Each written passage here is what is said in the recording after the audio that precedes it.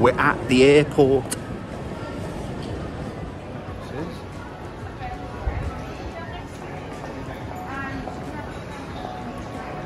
Thank you.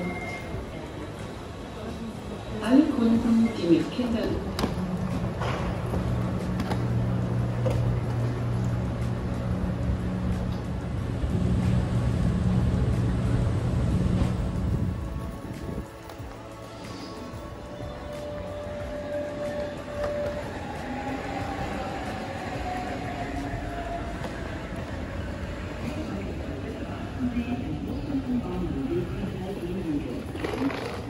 So yes, good morning from Hamburg. It is day 1 of our holiday.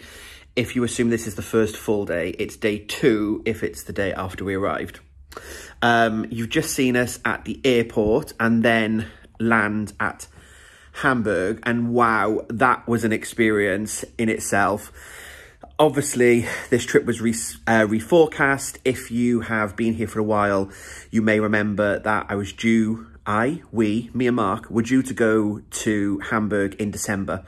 But with the pandemic, we don't say the C word, we didn't make it. We had to reschedule our ticket. So it was this weekend. Very, very exciting. And then, of course, in the UK and across lots of Europe, actually, because it's quite stormy here in Hamburg now, the storms started swirling midweek. And I was like, oh, we're not going to go. This trip is cursed. But we've made it. It was very bumpy. And at one point, the pilot came over the tannoy. We taxied to the runway. We stopped on the edge of the runway. And the pilot said, we have to wait here. It's too windy to take off. We have enough fuel for 30 minutes before we'll have to go back to the terminal. People started getting up, they were using the toilet, the cabin crew were walking back around. Most people had found their seats again, but all of a sudden, the plane starts moving. There's no one, like, cabin crew aren't in their seats. It was all very dramatic. The cabin crew are running down, they realise he's going to go for takeoff. He didn't come over the tannoy, we have to take off now, or he literally just went for it. And then up we went. It was the bumpiest takeoff I have ever seen, but hats off to Julian from British Airways, because he was amazing. So we got here. Yeah. We were an hour late leaving and we only landed half an hour late. Tailwinds. Brilliant. But we're here in Hamburg. And this weekend is mostly about sightseeing and holidaying with Mark and seeing Wicked.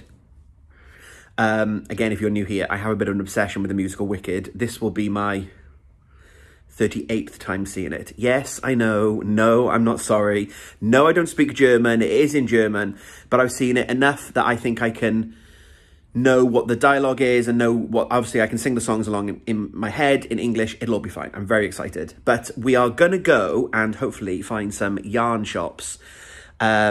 I've got 2 that I've spotted. One is near the theatre, so I'm going to do that this afternoon on my way to the show. It has just started raining now. Mark has gone out to do some shopping. I was going to find a coffee shop, do a bit of knitting, and then go and find a yarn shop that's near the hotel. But it's now raining, so I'm still going. I just need to decide, am I running? I'm not running. Or walking. There we go. Anyway, so this vlog is not your local yarn shop tour because I'm not local to Hamburg, but I'm hopeful that we will get to squish some wool. I don't know how long the video is going to be. It will be a slightly shorter one. I'll show you the footage of the yarn shops. If I buy anything, I bought a lot of wool last weekend at Unravel, so we'll see. But I hope that you enjoy this video and something a little bit different again from me. So I hope that you enjoy this style of content and I hope that you're all well. And I will, of course, be back at some point now with a bit more of an update on the weekend. Let's go. It's still raining and it's really windy. The things I do for this vlog, if indeed you can hear this footage, because I'd rather be sitting in a coffee shop.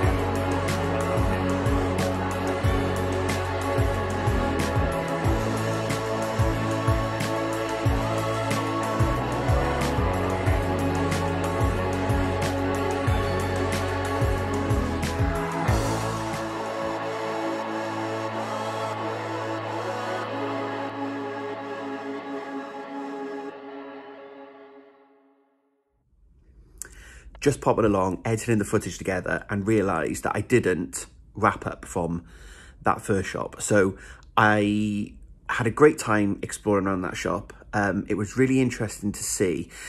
And as a comparison from a UK perspective, it was probably like a Hobbycraft, but better. You saw, I did a bit of a wide pan of the whole shop, and they had loads of arts and craft supplies as well as fabric and of course wool. They seemed to, I don't think it was exclusive stock in Rico yarns, but pretty much most of the yarn was that in all different flavours, from fingering sock yarn up to chunky macrame wool. Yeah, it was great. And I'd say it was better than Hobbycraft in terms of the range of stock that they had in terms of wool, and the types, but also the knit and needle supplies. Like you saw, there were so many needles and crochet hooks and things. My only caveat on that is, I know what my local Hobbycraft is like in Cardiff, and that doesn't have a great range of product. So you might have a Hobbycraft near you that actually think, no, Martin, mine, that Hobbycraft is as good as that. Then yeah, I don't have that experience. But it was really nice to see that store. And, you know, perfectly located in the city centre. If you need to nip along to pick up a needle or something, yeah, really good to have it on the high street. So after that, I ended up back at the hotel because I was very wet and very cold. Had a quick change before I went to the theatre. And now I'm going to hand you back to future Martin, and he's going to tell you all about the next yarn shop. So it stopped raining. I found the yarn shop and I bought some yarn, obviously. I'll show you what I bought. It's kind of, I don't know what I'm going to use it for. It's, yeah, it'll probably be a cowl or something. But I bought it and it'll be my Hamburg yarn, and I bought a little pin badge as well because I love a pin badge. Really lovely shop. I will share my footage of the shop in a moment, and then I'll come back and do a bit of a wrap up. But because of the Hamburg health regulations, because of coronavirus, it's one in, one out of the shop. They are restricting the amount of people that are allowed in at any one time. And they've got a basket, as you saw, and if there's no baskets outside, you're not allowed in. And I wasn't going to buy anything. So I went in to start with without the basket. A lady came out and put the basket down, and I just walked in and got told off. I need to have a basket to walk in. So I guess that's how they check the numbers within the shop. But it was a gorgeous shop, and I'll now show you the footage of the shop, and I hope that you enjoy, and then I'll be back. And I've got to go now because I'm walking to the theatre and I don't know where I'm going, and I need my phone back to the map. Enjoy!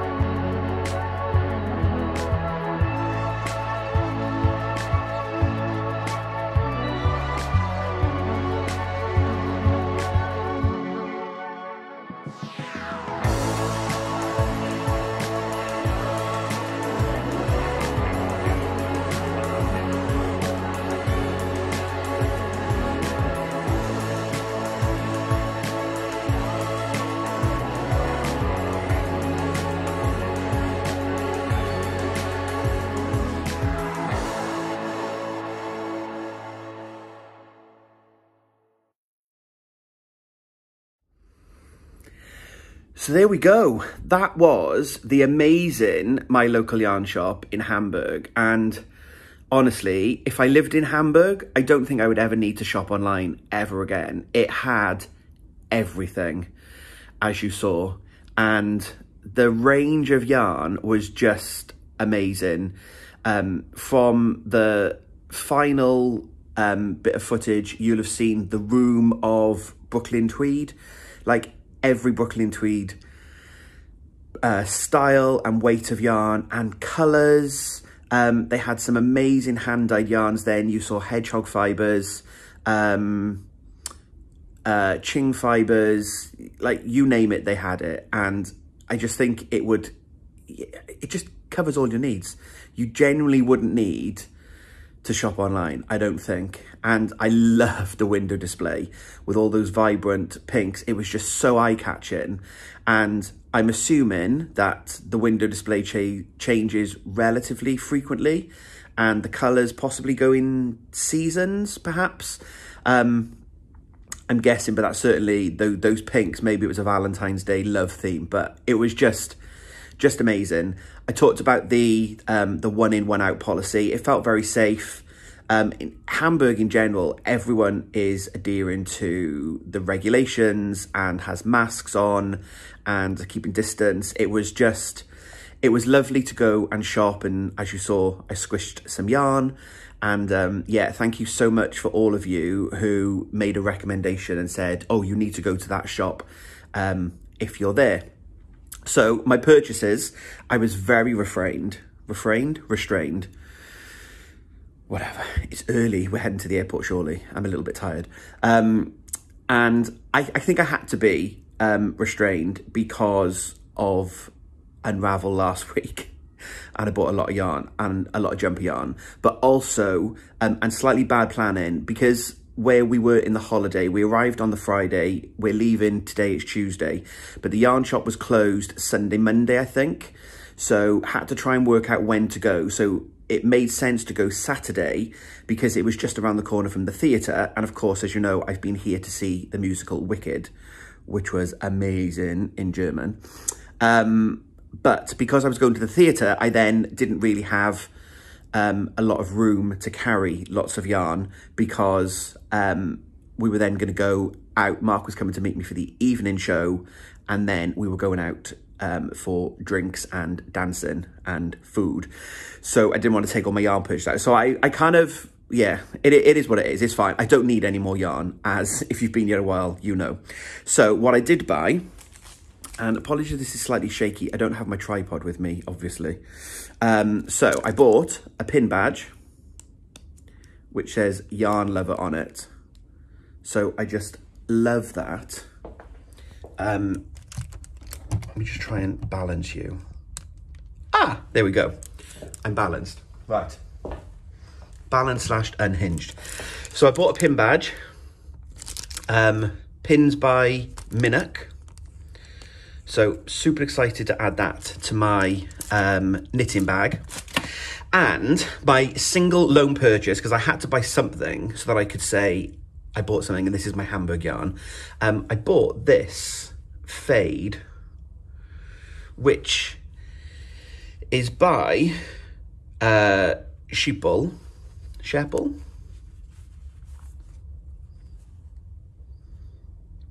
And it is a Zauberperlen. So I think these are the same company that make the Zauber balls, which you get the colour change in yarn in.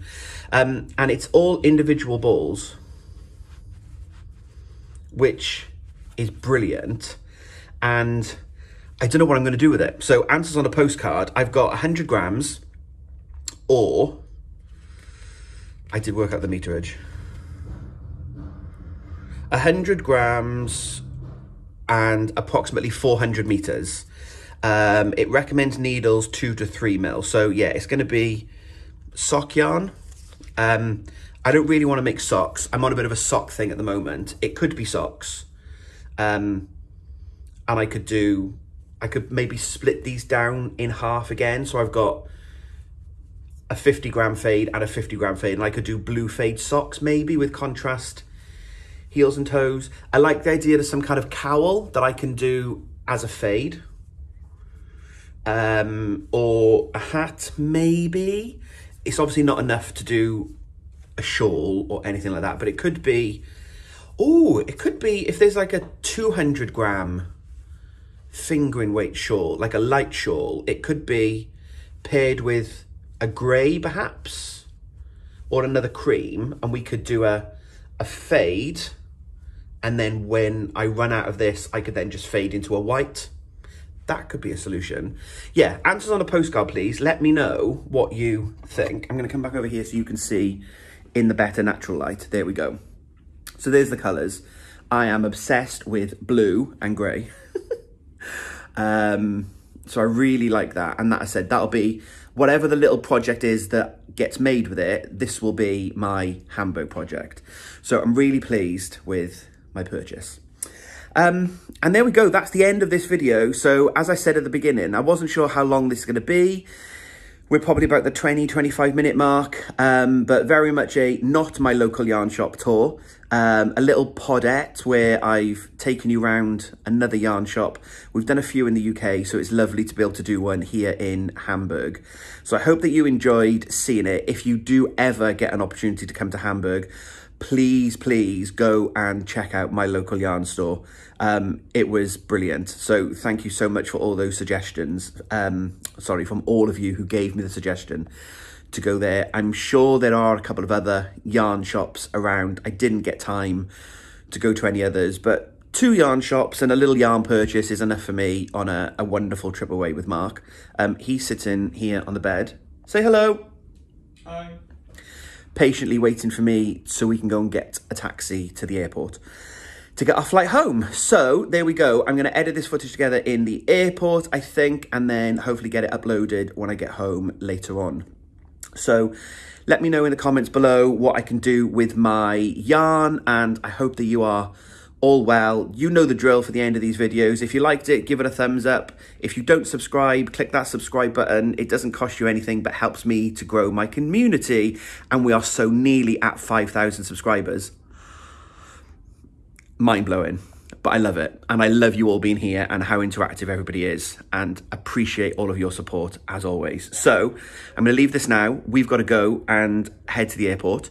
So until we speak again, happy crafting.